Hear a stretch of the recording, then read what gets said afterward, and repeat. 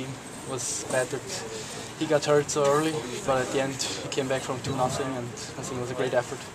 How did you feel your first game, an NHL game? I think it was incredible. I was kind of living the dream, and it was just incredible to be on the ice. Were you nervous at all? No, just really excited when I came in for the opener game and called my name, and just excited to walk into the arena. It was incredible. Did you have any family attending in the crowd today? Yeah, my family was here and they were really excited, and it's great to have them here.